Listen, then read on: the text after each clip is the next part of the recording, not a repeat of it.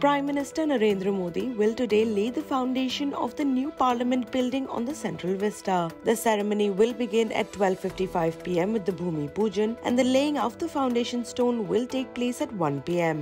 The Prime Minister will address the people at 2:15 pm. The actual construction, however, cannot begin immediately, with a petition challenging the project pending in Supreme Court. The top court has allowed the foundation ceremony but has barred any construction. The proposed four-storied building would sprawl over an area of 64,500 square meters and cost an estimated 971 crore rupees. The new Parliament building is a key piece of the 20,000 crore rupees Central Vista project.